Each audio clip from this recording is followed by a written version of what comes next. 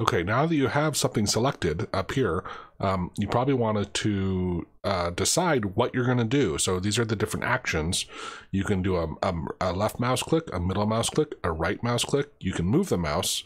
You can also tell it how many times, the count of how many times you want it to click, to be a click of right or left mouse click.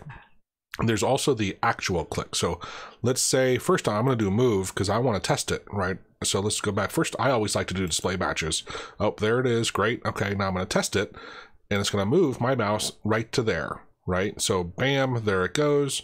Now I might want to go ahead and let's say I'm going to left click it. Now, if I don't turn this on, it's going to do a control click. So it's going to send a control. And if you haven't seen my things on controls, if you're curious, watch the video series I have on controls. It's a bit advanced, so I don't recommend it for most people, but if you want to get into it in the weeds, you can.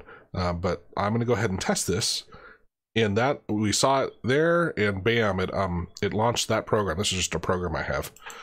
So it clicked it. If it didn't work, now you probably also might have noticed that when I click this, look, my mouse doesn't move over there, right? And that's the benefit of it's interesting. I saw it click it. Let's do it again. It just hadn't loaded. So great, so did it. Now let's turn on actual click. When I do this, it's going to move the mouse over there, right? That's going to move the mouse, physically move the mouse. I shouldn't say physically, right? Because the mouse isn't moving, but it does move the mouse pointer there and then sends the click.